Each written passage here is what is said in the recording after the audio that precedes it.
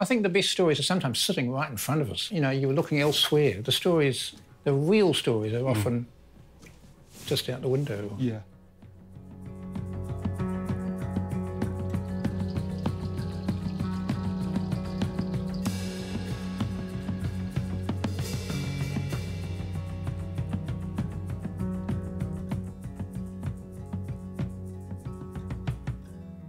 Cool. Wow. Thanks for having us in your studio today. I have to admit I've got a bit of studio envy, I think. This is a beautiful space. I think it's the best studio in Wellington. It's mine. How are you feeling? Have you worked out what you're going to draw yet? I've got a few thoughts, Toby. I've been looking at you, you know, and I thought, you know, because I'm big on life drawing. Okay. And I'm thinking maybe I could draw Toby and that would be terribly meta. Okay, that sounds cool. You might not agree with that when you see the drawing, but, you know, hey. No, that's a great idea. Yeah. I was thinking that I might, if this feels slightly cheeky in your company, but I was thinking that I might try and draw my version of Tery Teo. I'd be honoured. It's a character that's very near and dear to my heart. I'm glad I'm not drawing Terry because I had a go recently, you know, when it was reprinted, and I'd forgotten how to draw the boy. Right. You know, okay. I just couldn't whip him up. Moved on past that. Yeah. Past that time. It was. That's interesting. Frightening, actually. You know?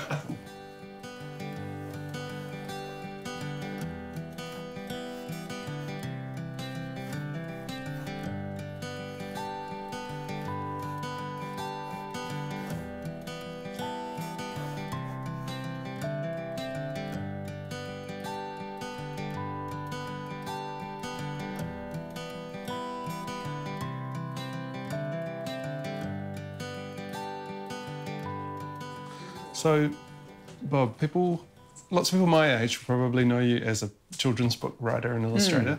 Terry Teo series, after the war. But these days you're also sort of living in a more fine art kind of world as a landscape painter. Yes. How do you introduce yourself when you introduce yourself to someone? Yeah, yes. What do you write on the, you know, occupation? I usually just put artist. Or artist, writer, illustrator sometimes. Right. Yeah. If it was just one thing, the artist would be the thing. Artist would do. Yeah. Covers a multitude of sins, doesn't it? Have you always been an artist? Were you a drawer as a kid? I always drew, and I mean, my earliest memories are of drawing. Yeah. I was hopeless at anything else, you know, maths, hopeless, you know, maths, science, even writing. I used to get the letters tangled up, so I thought I wasn't good at writing, and my parents used to say, oh, he's good at drawing. And they'd show my drawings to people who came, odd visitors who came on Sunday afternoon and sat in the front room and say, look at young Bobby's drawings. Right. You know, and so I felt rewarded for it. My son asked me the other day, why do you draw, Dad? And I said, I'm just still trying to get approval from my parents, you know. Right. It's a tragic mess in here, really. I think that's a common thing. I feel a bit of that. It's something that praise that you get as a kid is pretty influential. I think makes a big difference. Were there certain things that you liked to draw as a kid? It was fairly banal, probably. My parents were Scottish and English. Right. You know, came here after the war, to quote a book title, and they had calendars of Scotland on the wall. Those were what I thought pictures were. So I copied them. Right. I could do a good sailing ship. Yeah. You know, pirates.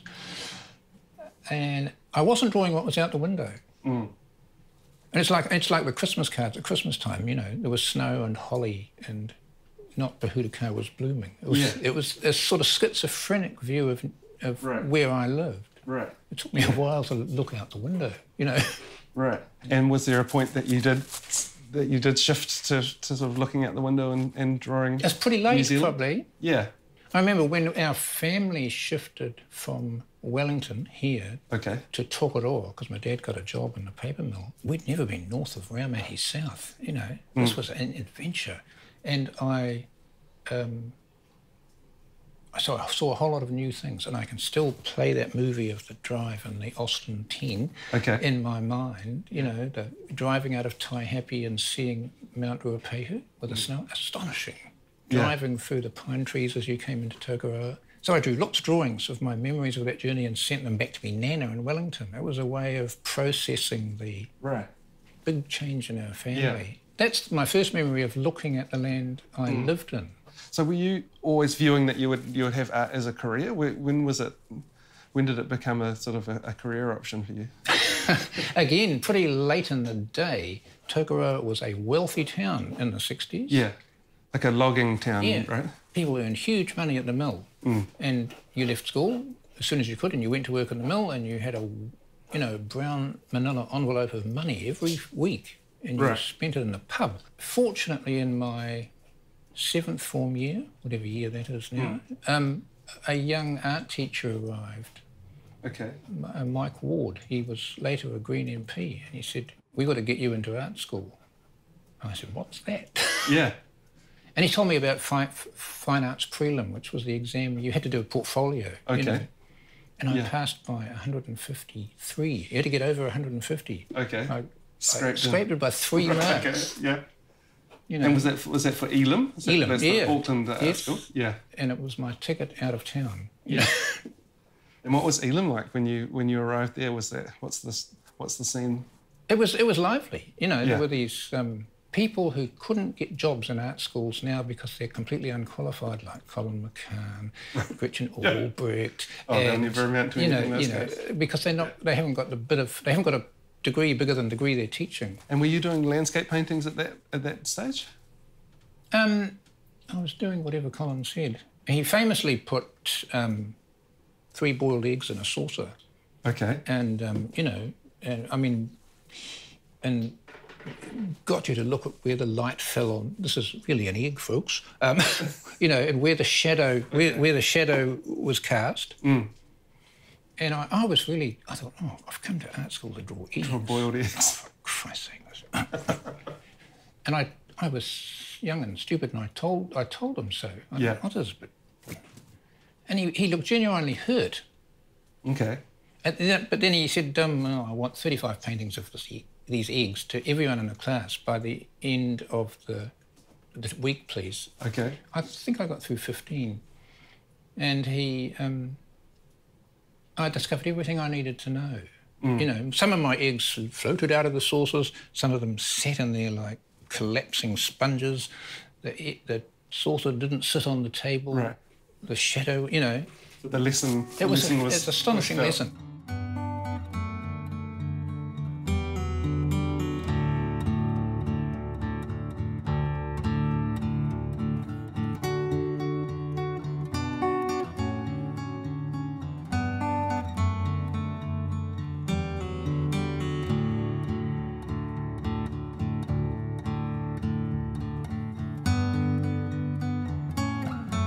So Tery Teo, for people my age, is a really iconic character. As obviously you made 3 books, and since then there's been 2 different TV series, the 80s one and the recent one. Yes.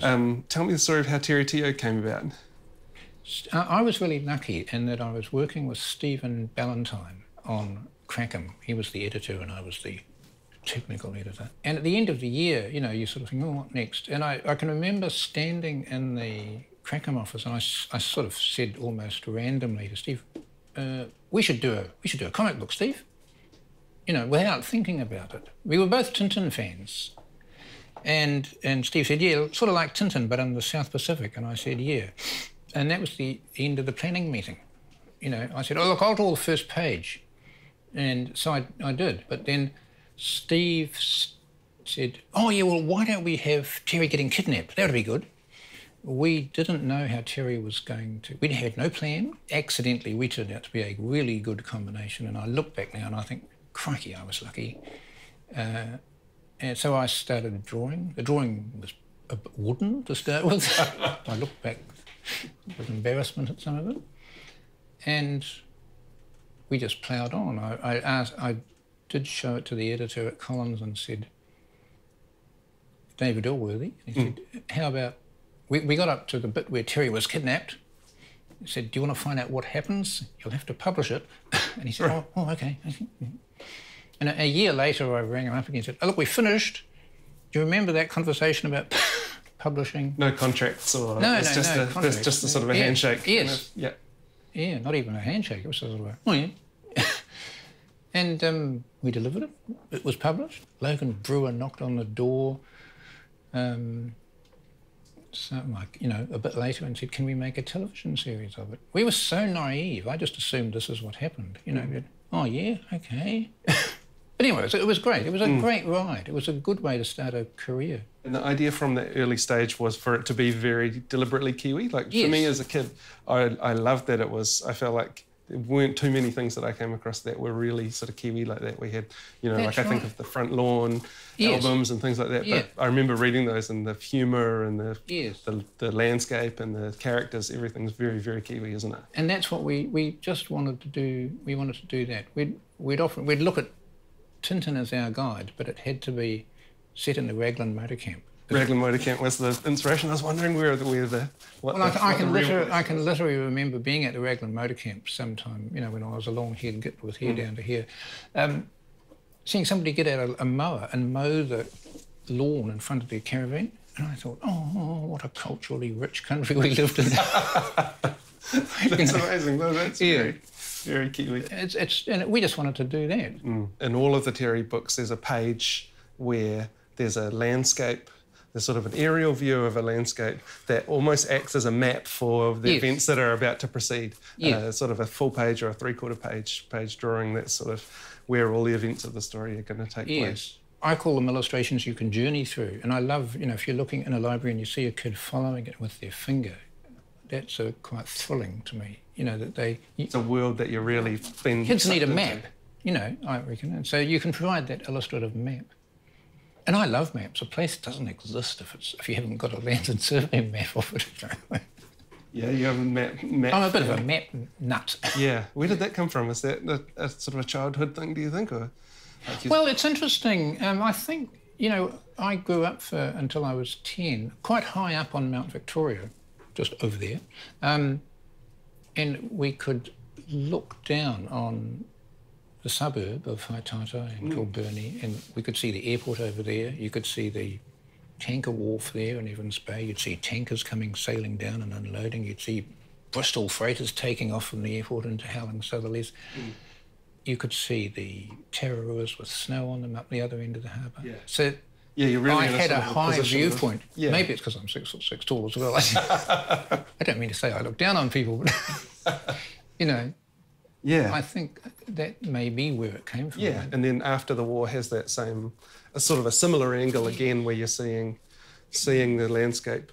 And that book, I thought, seems to sum up lots of your interests in that it's about the place, but it's also about history. So land and history really come together. Yeah, land and history and story.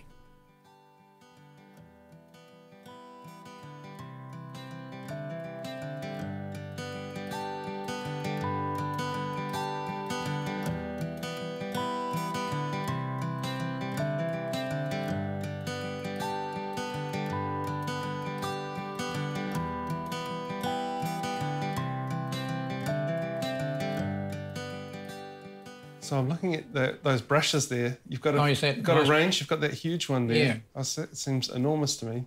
But is that for getting the sort of broader background textures, and then your smaller ones for the details? Is that right? Yes. I mean, you know, even look at that tip. You know, it's actually a better tip than that. So invariably, if I end up, and it's the same with oil painting, if I'm ending up with a tiny brush going like this, it often means the painting's a failure. If I've got a big brush that's this wide and I'm going swoosh, swoosh, swoosh on the oil painting, and you pull back in time, you don't make that final mark to improve it and wreck the whole thing. It's knowing when to stop. I'm admiring all this stuff on the wall behind you there, these reference photos. Yes. Is that the kind of the research process for the current thing you're working on? And it's that dilemma of working off reference. You know, Google Images is really helpful in its Rex drawing, because look, here I've got a little light table, and you know, sometimes with a historical drawing, I mean, here it was Malta, you want things to look accurate, historically accurate, so you're using reference.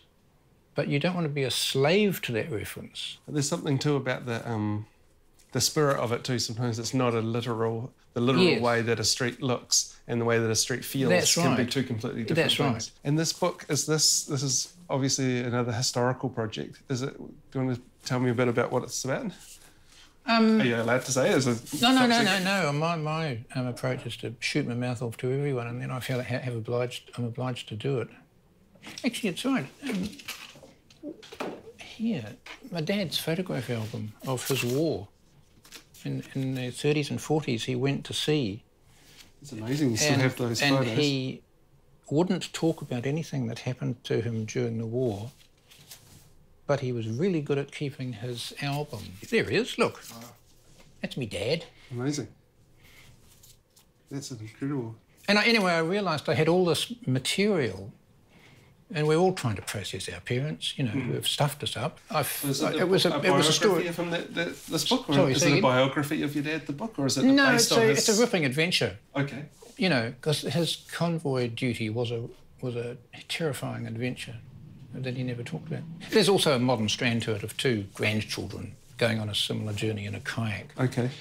You know, and they're going to meet their grandfather. My grandfather, my dad's dad, was in the war as well, and also was one of that same generation, I guess, of guys that came back and never really talked about it too much. No. He was a Lancaster pilot. Ooh, and had some horrible experiences. Yes. Got shot down twice and managed to scrape through both times. But for me, that's a story that's always been sitting there, as thinking that I'd love to tell that story somehow. So I'm interested to know if that's. Do you feel like that's sort of a duty to pass that story on, or is that it's just a story that's personal to you that you want to share, or what's the I'd like to give a whole lot of highfalutin motives to it, but actually I'm just it's a very deep-seated thing. I have to get it out of the way to move on. Yeah, like it's a processing thing. It's a processing thing. Yeah. You know, he never talked about it. I'm making him talk about it. He's a bit dead at the moment and has been for many years. So I'm almost inventing a narrative for him. I'm asking the questions with this that I didn't ask him in real life. Yeah. I might be making bits of it up, although I've been able to find some really good... There was actually a good description of the convoy, the one serious convoy he was on across the Med, and I have actually found some film footage of it, of the ship he was on being bombed. Wow. It was in the Imperial War Museum. I think the best stories are sometimes sitting right in front of us. This was sitting in a suitcase on top of the wardrobe for years. Right. And I think, you know, you were looking elsewhere. The real stories are often just out the window. Yeah.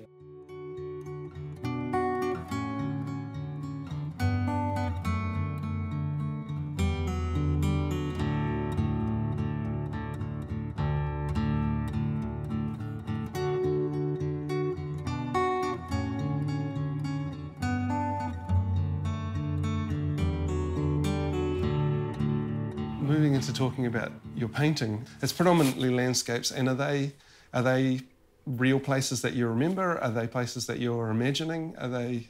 Well, I mean, one example. Hazel and I were biking through Kurau. We saw the sign on a little museum that said, "The birthplace of New Zealand's social security system." What? In Kurau? Okay. And there's a whole story about that. There were three chaps. The locals called them the Three Wise Men. They designed a free health service for the workers. Right. It's a really interesting story. So I've done a bunch of paintings about this because it was anchored in a place. Living in that sort of fine art world and the kids' books and the more sort of commercial art stuff. Yeah. Is there a sort of a contrast between those two environments? I mean, people. It's almost like two different languages to speak or something. Yeah. Yes. Oh, God, you know, you're going to get me into trouble with the fine arts people here. But they can be a bit snooty, you know. All right, what I really like about the children's book world is that it's collegial.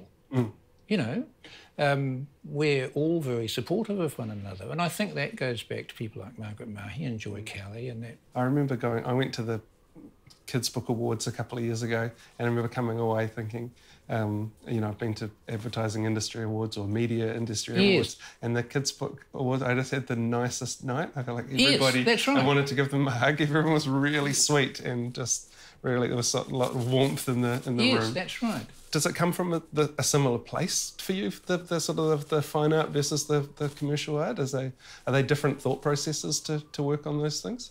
No, I think it's all drawing. It's all just drawing for me. It's looking at things, you know, and trying to get them down on paper. I used to carry the sketchbook whenever I flew because I loved looking down on the landscape, you know. But occasionally I need to sharpen the pencil, so I'd whip out. And this is not the thing to carry on. Can't do that anymore, no. Bad. I got into trouble. You know, don't do it.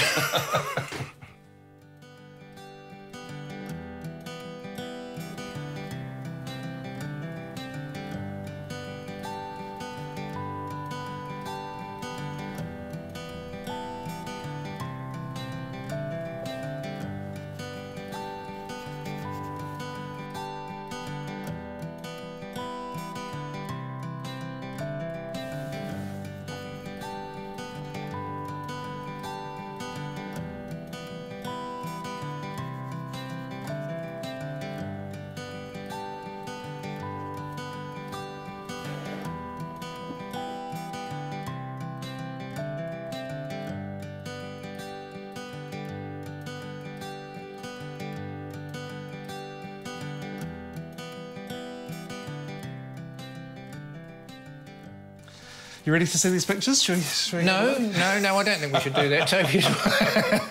Here's Terry. Oh, look at that. Look at this. This is that's great. This is you. That's beautiful. Yeah. Oh, yes, grand. Here I go. Yes, our boy.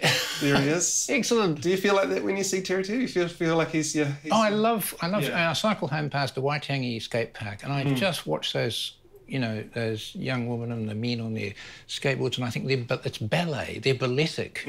They're astonishing. Yeah. You know. So, and one question I had that occurred to me just as I was drawing this is the question is sort of ambiguous in the books. Terry's ethnicity, right? Is he Māori in the books, or in the TV shows they had sort of Māori actors playing? You might ask that. I mean, his dad's clearly English. His name's Terry Teo. Polynesian kids would rush up to me at school and say, "Hey, thanks for making them Polynesian." Maori kids would say, "Thanks for making them Maori."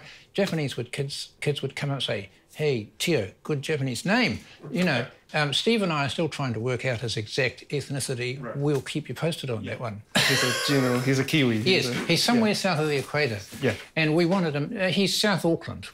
He's South Auckland. Yeah, that's right. Well, thank you so much for chatting today. That was an absolute pleasure. It was really, really cool to talk. It's been fun. And cool to draw together. Yeah, great. Yeah, thank you very much.